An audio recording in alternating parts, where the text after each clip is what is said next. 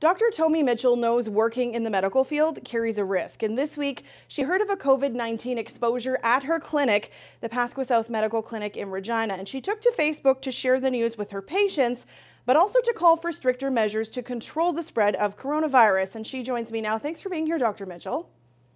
Hi, thanks for inviting me. So what went through your mind when you found out there was an exposure at your clinic? I was like, oh my goodness. I looked at my two kids and I'm thinking, God forbid I brought something home.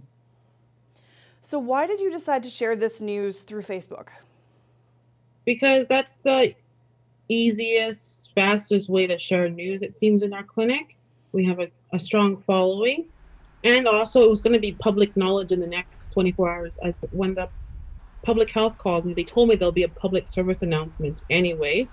So I felt it was better being on top of things and letting patients know directly from the horse's mouth, and also what we had done to reduce risks to patients.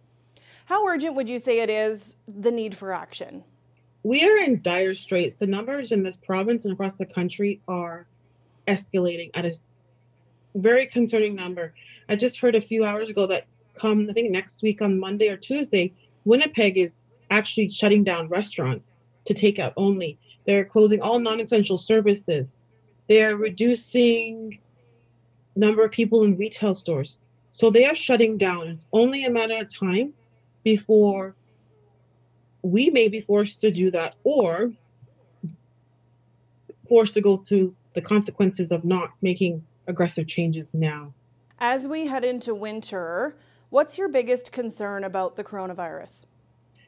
Well, the coronavirus loves to spread where people are, and as things get colder, we're indoors. So I expect to see the numbers escalate as we approach major holidays. Like, people will be celebrating Halloween in different ways, so they'll be gathered together. 2 weeks ago, we celebrate Thanksgiving, and we noticed the uptake. And we haven't even had cold weather yet, where people are really stuck indoors. So my urge to Canadians is, please do your part. This is a huge crisis that the modern day age has to deal with. And we're not asking for a lot. It is wear a mask. The way I now compare it, this is like a war in COVID. We need to win, so we need to pull out all the stops.